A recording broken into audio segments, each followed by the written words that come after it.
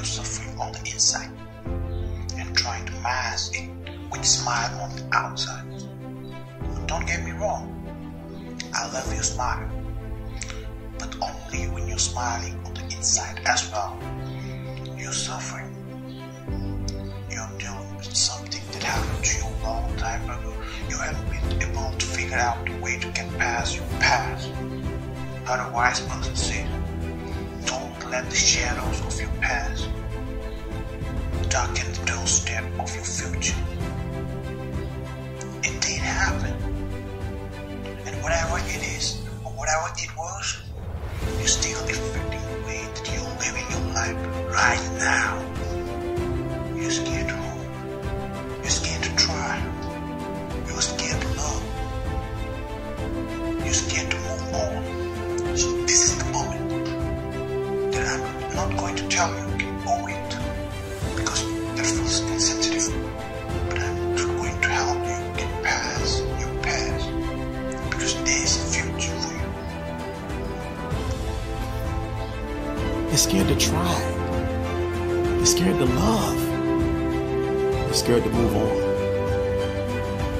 This is the moment that I'm not going to tell you to get over it, because I feel that's insensitive, but I'm going to try to help you get past your past. Because there's a future for you. And once you stop looking back and stop letting whatever happened to you define who you are today, you will realize that you're not the first person or the only person to go through something. We all have our story. Here's what I challenge you to do. I challenge you to take your story and take what happened to you a long time ago and overcome it, so you can be in the seat that I'm in right now, helping someone else overcome whatever happened to them. You are enough. You are strong. You are worthy. You just let whatever happened a long time ago or in the past define who you are right now. This is your moment. This is the day for you to say, you know what? No more. I'm going to take that pain and use it as the fuel that will drive me to my destination of my new life, to my destination of the new me.